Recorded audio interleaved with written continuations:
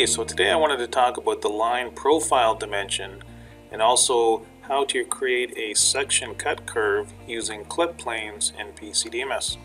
So this is a new feature introduced in 2014.1, and I have a drawing in front of me that I wanted to use to demonstrate this. So you can see in the drawing we have two section views, section EE and section FF, and they are located specifically on the y-axis at 16.9 millimeters and 118.5 millimeters from plane C. So let's go to PC-DMIS and I'll show you how we create those section cut curves using clip planes. Okay, so here we are in PC-DMIS. I've imported the IGES file for that part. So let's go ahead and open clip planes. We can use our little icon down here, CAD lighting, and there's clip planes right there. Okay, so the first thing we want to do is enable it. So clip planes aren't new, but the new part is the section cut curves. So what we'll first do, set our vector to a y positive, apply, and you can see it there on the CAD model. It's on the edge of the part. So going back to our drawing, we know that we need to set two cut curves, one at 16.9 millimeters and the other at 118.5. So we'll just simply enter those values inside of the clip plane box. So to the 16.9, and when we click apply, you'll see that we have a section view as a clip plane there. So the new feature in PC-DMIS is now we can create a section cut curve by pressing this button. So that's the first one. We'll go ahead and do the second one, 118.5 in the Y. So there it is there. Press the button again.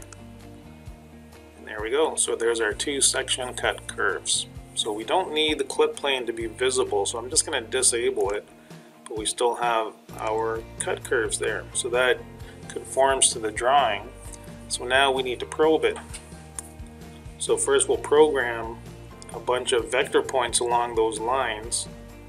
We need to be in curve mode up here. So with the keyboard I'll press Shift and Control, and that will recognize that curve. See how it does that? See, it turns yellow. And as soon as I click with the mouse now, it will create a point and it'll snap it onto my curve. So that's a really quick way to probe a bunch of points along there. Whoops. Let's rotate that. Even along the side here. So it just snaps and the line turns yellow. Let me zoom in and I'll show you. So anywhere along that line it'll just snap and be perfectly placed as per the drawing. Okay, so with those points, what I want to do is construct a feature set. So I'll just grab all those points, points 9 to 18, and I can name it section, I think this is EE.